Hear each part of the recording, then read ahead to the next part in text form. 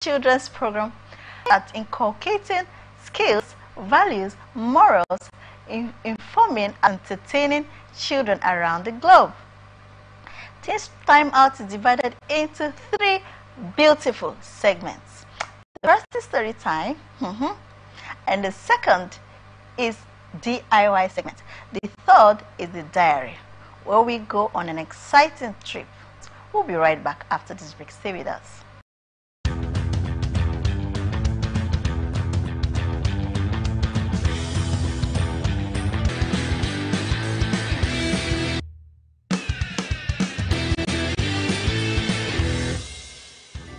Welcome back from the break. Once upon a time, in a rural Duguta, it was because of this that for some time, Kabi has been speaking of getting rich.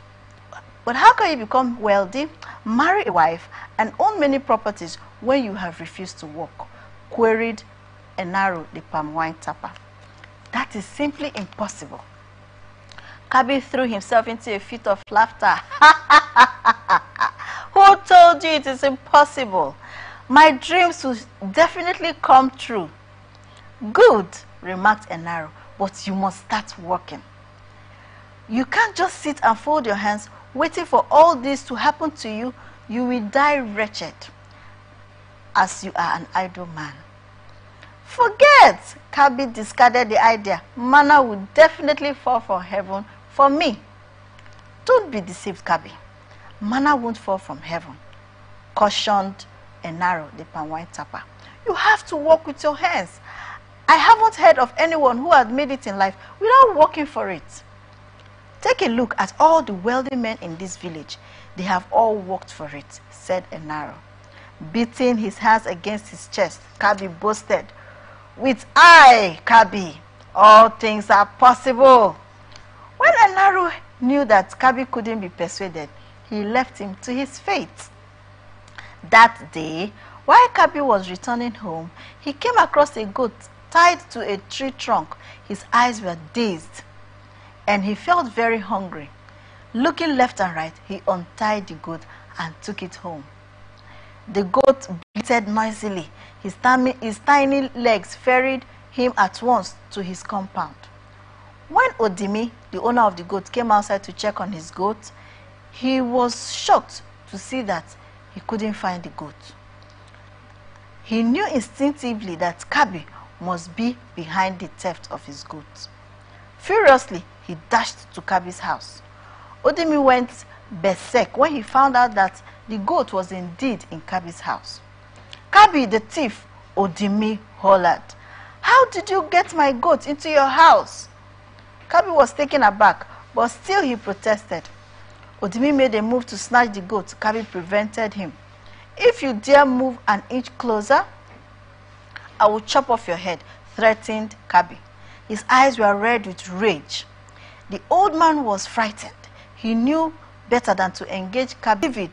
He sent his guard to fetch. When they had reached the palace, the goat was tied to Kabi's stone. Kabi smacked. My king, I don't know what you are talking about, denied Kabi. Why did you steal Odimi's goat? The king asked. By now, the villagers had all gathered. They rebuked Kabi vehemently. Funny things, the king was furious. I wonder what has come over your senses. If you want to eat goat meat, can't you go and beat the king? But God has told us to have dominion over everything that moves on the earth. Kabi mumbled. I was only having dominion over the goat. Laughter enveloped the palace. Kabi's funny remark drew the ear of the king. Take him away, ordered the king. 2 guards came forward and grabbed Kabi's arms. While they were dragging him out of the palace, he implored, Pardon me, my king. Remember, he roared with laughter. Kabi was flogged 40 strokes and was sent home. Nursing his wounds, Kabi returned home sad, dejected, and hungry. And that day, he decided to confront some of the rich men in Duguta. The first man he approached was Ife.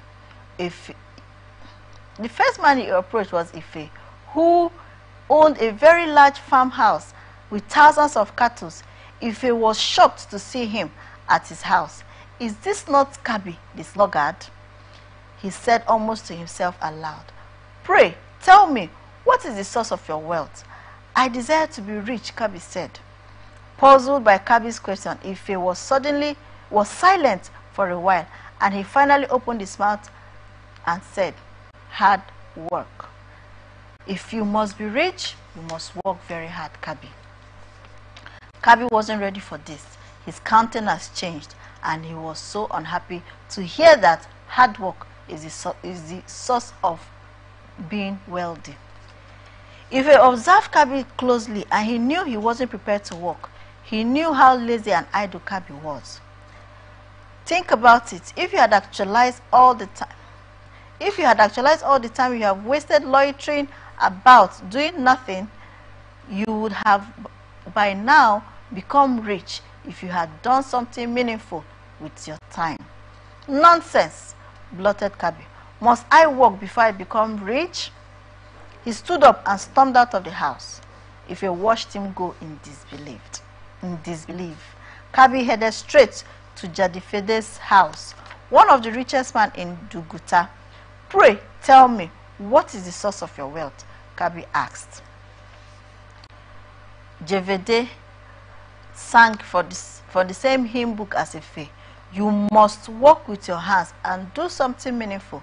Only fools will refuse to work, and they want to eat. They will definitely die of poverty," Devite said to Kabi. When Kabi had confronted all the men in Duguta and they had all said the same thing, he was sure that he wouldn't get a different answer. One day, he was at the palm wine joint. He overheard conversation between two men. "Have you heard?" asked the first man, a short fellow. "Heard what?" asked another man who had a long beard. The latter man sounded very curious. The former man opened up and told him the gist. There was a certain rich man who lived in a faraway land. This man's father had buried a box of gold before he died.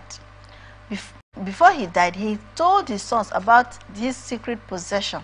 The rich man is looking for a young, vibrant man who would help him dig the hole and bring out the box of gold. He has promised to reward the person handsomely. The man had vowed to reward the person who could help him retrieve the box. But the funniest thing is, no man has shown up yet, said the man. The man went further to say that if he were still a young man, he would have gone to dig up the box of gold. But why hasn't anyone shown up yet? Asked the man with the long beard in a tune. By now, Kabi was very curious. He reasoned that if he could go and grab the offer, he could be very rich. Curiously, he drew closer to the men to hear more about the gist. The man who had talked about the secret box decided to take him to the rich man's house the next day. Now, Kabi didn't know that this was a trick. The man, whose name was Odofo, had discussed Kabi's issue with the said rich man and had planned to make Kabi realize that it is only hard work that can guarantee success. The next day, after traveling for hours, both men arrived at the rich man's house. Odofo introduced Kabi to the rich man. The man nodded his head and he turned to Kabi. "Are you sure you can help me retrieve my father's box from the ground?" he asked. Kabi nodded his head in affirmation. "But you have to pay me for this job," he said. The rich man smiled. This is for sure. You have to retrieve the box first," he said. The man took Kabi to his backyard and showed him a spot. There, the sun had set in, biting his skin. Frustrated and disenchanted, Kabi gave up the search. He cried to the rich man, "Look, I have even dug up the subsoil and the box isn't here. Tell me, isn't this a joke?" Anger was written in his eyes and the rich man laughed. Then he told Kabi the truth. "You are a young man, Kabi, and the blood of vigor is still flowing in your veins. If you can use this energy to do something meaningful, be rest assured that you will be rich. He knew that the rich man was right. Kabi thanked the rich man. When he returned to Dukuta, he became rich because he started working very hard. The moral of the story is that laziness is bad. You cannot achieve anything by being lazy. If you want to make progress, you have to work hard. And for sure, you will see success. So stop giving excuses, get up, take up the challenge, and I bet you success awaits you. We're going to take another short break now before we go to the DIY segment. Stay with us.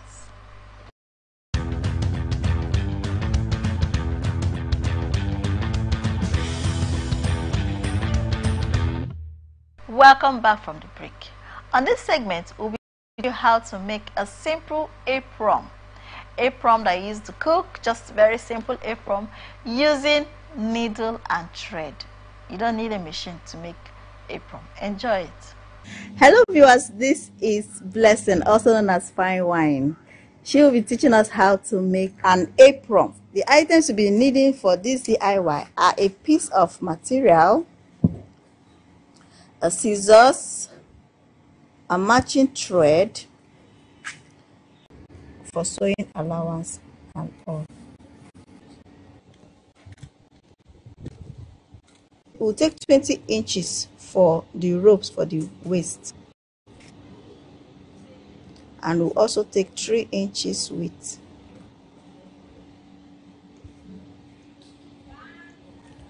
We'll cut it out, then make 2 types like this for the waist. Now we have cut all the things we need to cut. It's ready. This is the apron, the pocket, the rope for the neck, and of course the 2 ropes for the waist. So we will now thread our needle and start our needle work to the end. We'll leave this other side open to be able to turn it. Fold your thread into 2 like this and thread it on your needle. While you're folding it into 2, by the time you thread it, it will become 4. The reason is to make the stitches strong so it doesn't loosen.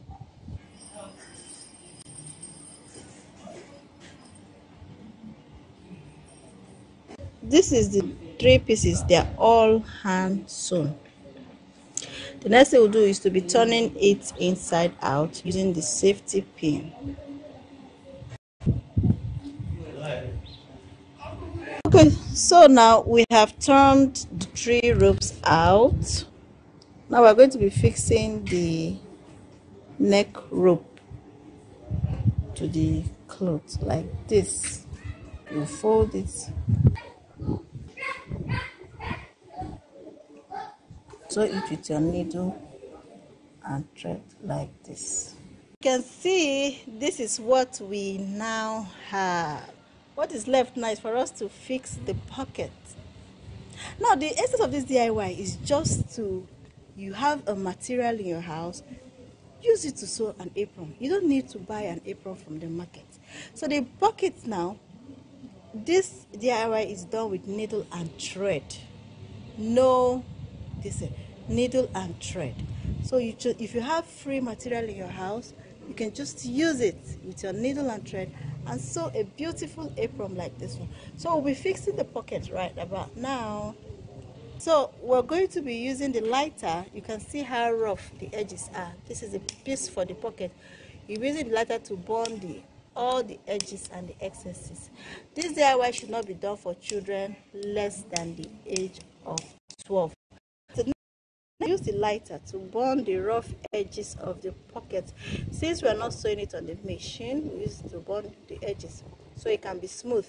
The same lighter we'll use to burn all the edges of the apron, this rough part, in order to give it a smoothness.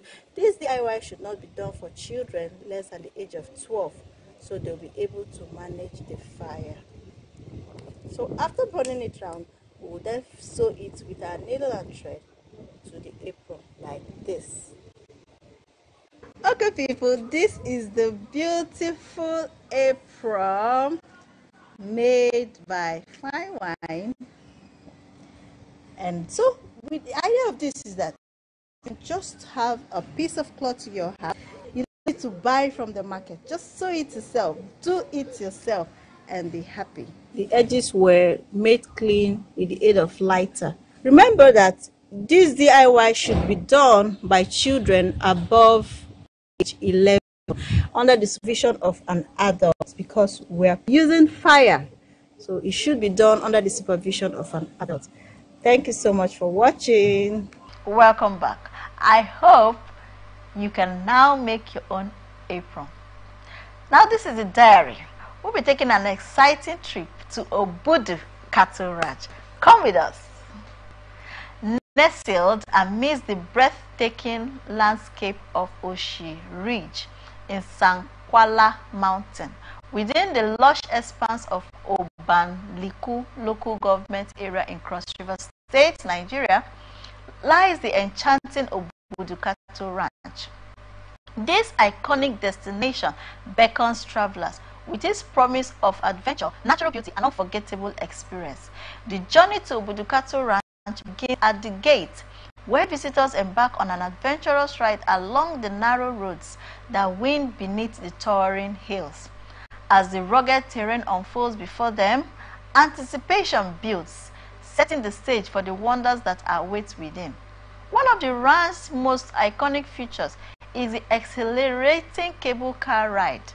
Suspended in the air and propelled along a cable, the cable car offers passengers a thrilling journey above the verdant landscape below. With each passing moment, passengers are treated to panoramic views that inspire both awe for the surrounding natural beauty and a hint of exhilarating fear as they gaze down into the lush green forest below. The cable car accommodates at least 4 passengers at a time, ensuring that friends and family can share in the exciting moments together. But the adventure doesn't end there. Visitors can stroll along the canopy walkway, suspended high above the forest floor, offering a unique perspective of the rich biodiversity and tribes below. For those seeking a moment of serenity and reflection, Angel's View awaits, offering breathtaking vistas that stretch out to the horizon. Among the ranch's many highlights is the presidential villa, a luxurious retreat nestled amidst the tranquil surrounding, where guests can indulge in the ultimate comfort and relaxation. And those looking to immerse in the vibrant